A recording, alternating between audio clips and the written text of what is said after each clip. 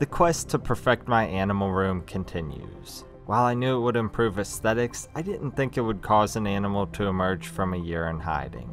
I also stirred up a commotion while creating cool features from recycled materials that caught the attention of hungry mouths who demanded food. Although I made steps in the right direction, I made a huge mistake that set me back. This journey began in an area that's essential for what I do, the quarantine room. Here I propagate plants, store materials like food, and house animals before or after being in the display area. Think of it as an unseen organ that helps sustain everything behind the scenes. Maybe that's a weird analogy, but I think you get what I'm trying to say. Anyway, the animal room is currently undergoing a huge transformation to increase the viability of the layout. In other words, I want to house as many enclosures as possible while ensuring it all remains manageable. I've been very deliberate about that lately, and here's an area where I've made such improvements. However, as this takes shape, things had to change here. All these tanks are occupied by things you haven't seen yet, so I'll keep them hidden to avoid spoiling upcoming projects. However, I'm about to add well over a dozen new setups for old and new animals in the main room, and some will need to live here while I build those. Luckily, I set this up to be easily adjusted depending on what I'm doing. I used this saltwater tank for a season, but I needed the rocks for a different setup and more space, so removing it was a win-win.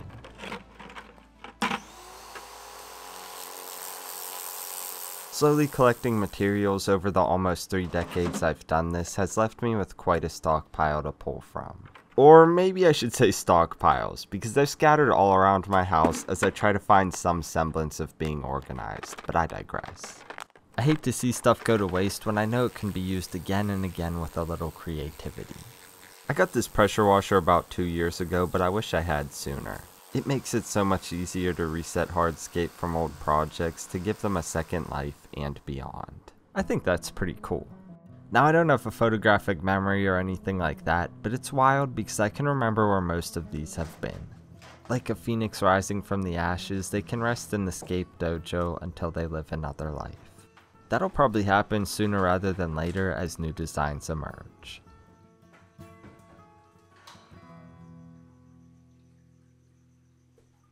The same is true for those other tanks. Sometimes I can just clean them, while others are broken down to become part of something else. It creates a loop where little goes to waste and I can save money. If I think about it, that's probably how I developed many of the skills to do this stuff. I had to get creative and discover ways to use hand-me-downs I found on Craigslist or in people's trash. These shelves can hold up to 6 10-gallon tanks, but I only had 3 viable ones in the graveyard. The beauty of this area is that it's air-powered, and behind this door is the source of it all, a linear piston air pump. Just like the internet, it's connected to a series of tubes to create an air loop above the drop ceiling. I can tap into this with airline valves and power as many aquariums as I want with sponge filters. They're one of my favorites, and truthfully I'd probably use them more if they weren't so jarring to look at.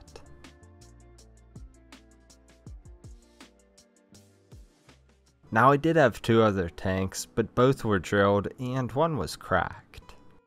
Personally, I'd rather just fix them than buy new ones. After all, the process is pretty straightforward, especially with these small aquariums. It just takes a little finesse. You just have to cut through the silicone to remove the top frame. Apparently I didn't actually have enough finesse because I broke a piece as I did, but fixing it at this point was simple. I cut through the seams to remove the damaged panes.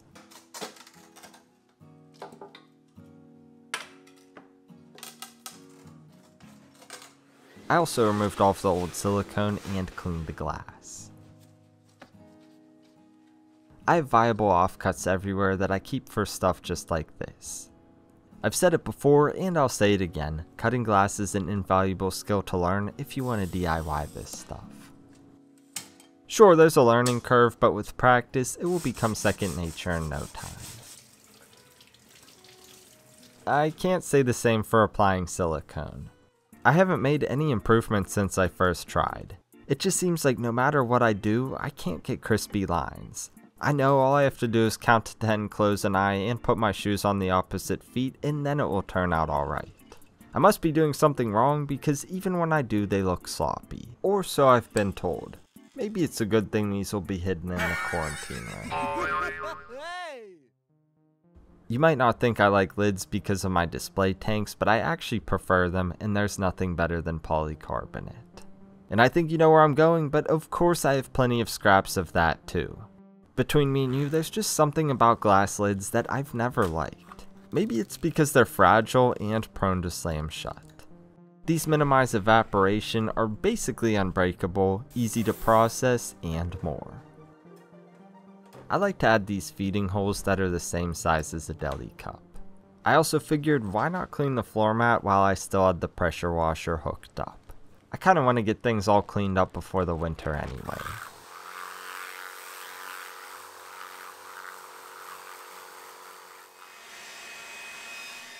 I also decided to continue the renovation out in the room. I'm not really a matchy-match type person, but I think uniformity in this space makes the most sense for the long-term vision, and there's not much cohesion between the old stands. However, what bothers me more is how they're designed. I tried to fit as many tanks as possible on them, often leading to poor access or a bad view.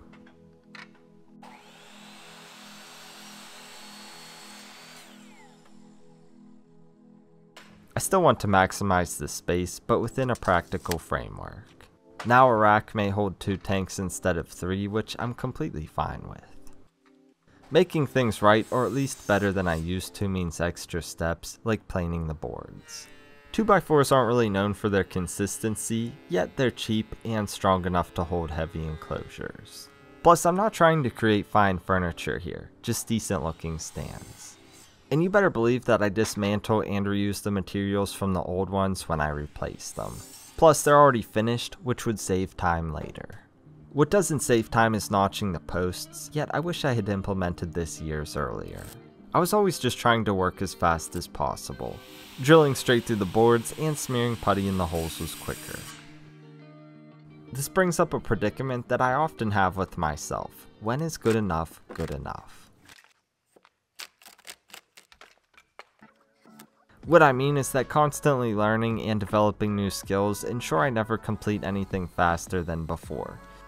Sure, I'll master 5 old techniques, but 3 new ones slow the pace, or I get lost in the details and become a perfectionist.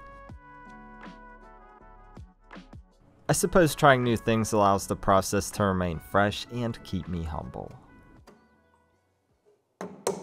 I feel the same way about sanding. I know I can get a better finish if I take the extra time, and sometimes I do.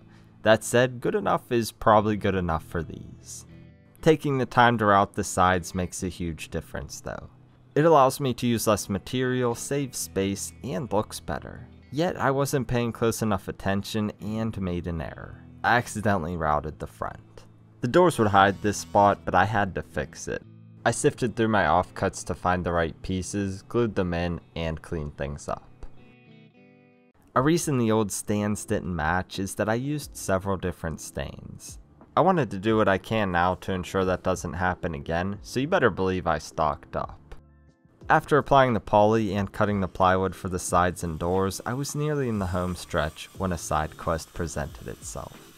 I never cared for how few shelves were in the quarantine room cabinets. I really didn't want to buy more, and I've wanted to make some for a while. As you'd expect by now, there were scraps for those too.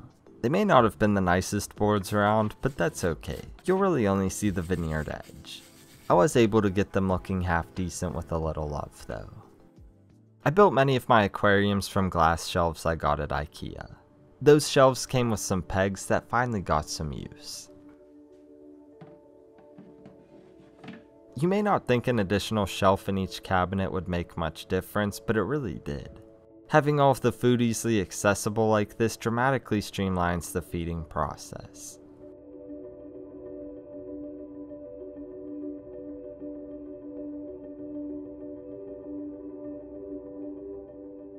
When I set up this tank a year ago, I added a banjo catfish and I hadn't seen it since. That was until I put it on this new stand. I'd occasionally see tracks in the sand and know they're occlusive, so I wasn't stressed about it.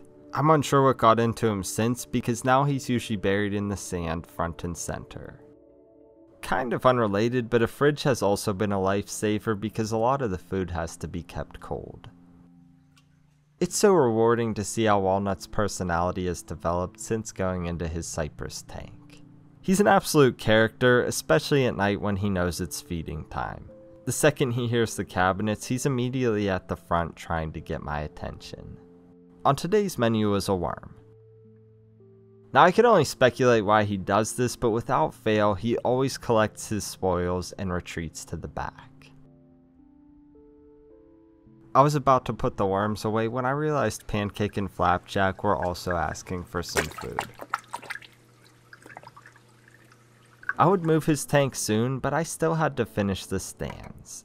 It's always great to see a vision unfold, and I was so happy with how these were turning out. A feature that I'll never compromise on moving forward are leveling feet or something similar. Anyone who keeps aquariums knows that water on the floor is inevitable. Having space underneath is great insurance, and it makes leveling the stands extremely easy. I've also been enjoying a design with minimal features or hardware. It truly does help the tanks be a focal point. I have a few other features to add to these, but I can't do that until the tanks are in place. I think they look fantastic, and seeing them with the racks I already built is pretty inspiring. I knew they'd look even better with tanks on them. However, the only old one that's going here is Walnut's. Everything else will be completely new. Then it came time for the move, and naturally I was stuck doing this on my own. Moving a 75 really is no big deal, but a 75 full of materials, well, that's a different story. I knew I'd have to remove everything to do this safely. That took a lot longer than expected, and I was so excited to finally get it moved, but when I did, something went really wrong. I'm very disappointed right now. I just got this tank moved over here, and as you can see, the gap in between here, it's pretty small. Can hardly fit my arm through, which is not ideal for maintenance. And the whole point of doing all of this was to make things more accessible, easier to manage, etc. Now, I can still use the rack because I was going to put a front opening 75 on here. I can't put it up top because this is actually shorter than this is down here, because that originally was going to go up top. So I will put that on the bottom, and then I have to make some type of other tank to fit on the top here, but it's discouraging because I made this whole thing for this tank specifically, so now I got to build a completely new rack, whereas I was trying to consolidate the collection a little bit, and it just complicates things, right? And I don't know, I'm not sure exactly what happened. My calculations or measurements or something were way off somewhere along the way, and this happened. So long story short, spent 2 hours doing this. Now I got to put it back. I feel bad because Walnut's out of his tank, obviously, and I don't really like to stress the animals out or anything like that. So got to get this moved back and figure out what the heck went wrong. I tried not to let this get the best of me because I didn't want to worsen matters. Thankfully I got everything back safely, but I couldn't help but feel like I let Walnut down. Hopefully the next time I have to move it will be the last. I kept thinking to myself, how did this happen? I was so meticulous during planning. However, it didn't take me long to discover the answer. I realized that the dimension for my tank was wrong on the blueprint, which skewed the entire thing. Needless to say, I'll be adding this and routing the wrong surface to my building checklist from now on. Despite the mishap and my disappointment, I still feel very hopeful about it all. You may wonder, why am I going through all the trouble to do this? At that moment, I was too. Then I considered what I'm working toward and remembered how self-improvements often begin with growing pains. On the surface, it might just seem like a renovation, and it is, but it's much more than that. I've been making deliberate changes to have a better work-life balance and fully enjoy what I'm doing here. I've spoke about that before and will in the future when I get myself sorted out. It might not make sense why this plays a role, but it's a critical component. For now, I'll explain it like this. I've been able to enjoy the setups I moved more in the past month than I have in a long time because of the improved view. Even though I'm always passionate about this stuff, it reminded me why I do what I do. Something as silly as feeding the banjo catfish or Walnut gleefully swimming encourages me to see this through. That makes me think, even though it's not perfect yet, it's fine. Good enough? Yeah, good enough is good enough.